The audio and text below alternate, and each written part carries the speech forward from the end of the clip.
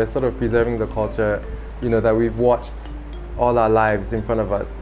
Weddings have tons and tons of Aso-oke, so we're sort of trying to just do it anew and continue doing it and sort of teach it to the younger generation. It's something to be proud of, it's something to sort of want to wear, something to celebrate, something to use.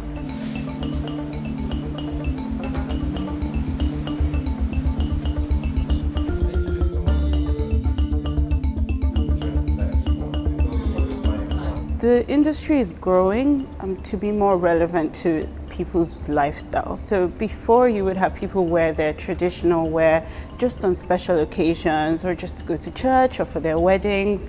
And now we're thinking of African luxury in terms of how we live on a day-to-day basis. So it's not just occasionally, it's not just for celebratory moments, it's also for our everyday moments.